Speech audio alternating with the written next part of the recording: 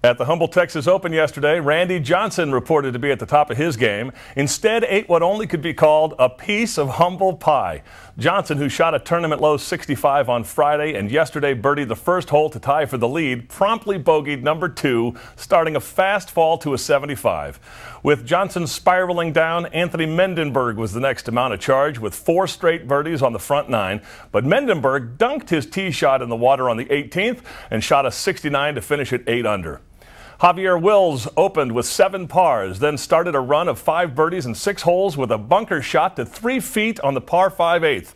He dropped to 11 under with a bogey at 17, then got the shot back with a 30-foot birdie putt on the 18th. Several other players made surges Saturday, but no one overtook Chase Martin, who kick-started his day with a short birdie putt on the par 5 4th. He chipped in over a ridge for another birdie at number 6 and made a 30-footer on number 7 to move to 14 under. Martin, who parred his 2 remaining holes for a 67 to finish at 11 under, then opened his 3rd round with the 3 straight pars.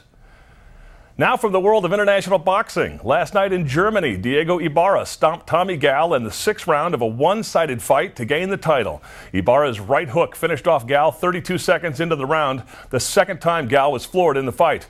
Ibarra and Gal first met in the ring in November 2001. Although he survived 2 knockdowns on his way, Gal lost that bout as well.